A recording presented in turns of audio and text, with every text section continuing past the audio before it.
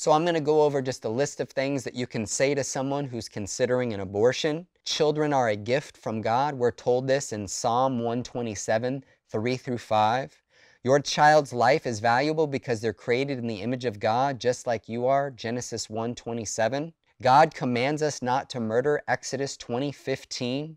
Abortion is murder by definition because it's the premeditated killing of another human being with malice or forethought. We tell parents, you know murdering your child is wrong because God has written His law in your heart in the form of a conscience, Romans 2:15. If you go through with having an abortion, you will be guilty of murdering your own child and you will have to give an account to God one day. This is based on Hebrews 9:27 that says, it is appointed once for man to die and then comes the judgment. We will all have to give an account to Him. They will not get away with killing their child. That child's blood is on their hands. Turn away from your sin and put your faith in Christ. We preach the gospel, Mark 1:15. Also, God hates the hands that shed innocent blood, Proverbs 6. God hates those hands. God doesn't simply love everything. There are things that God hates, and murdering innocent children is one of them.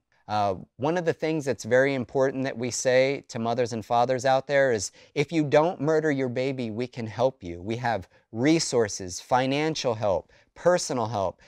Do the research. Be willing to find out the pregnancy centers in your area so that you can connect them to them. Be willing to adopt a child. Go through the process of getting certified for adoption or knowing families who are certified for adoption.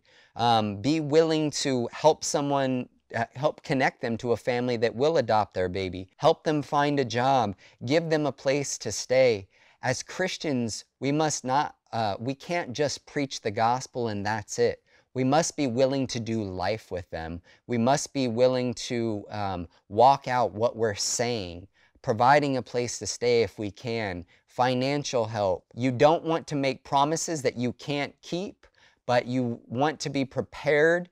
And one of the ways you can be prepared is by having the backing of your church so that you have a body of believers who you can go to and say, here's a need that we need to meet. Who can do this? Another thing I like to tell parents, why not put your child up for adoption rather than killing them?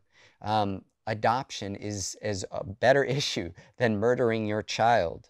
60 million murdered in our country, that's a scary count. Wombs become a death camp, trash can, a burial. American Holocaust, more than all the soldiers lost in every single war. It's an era marked in gold. The innocent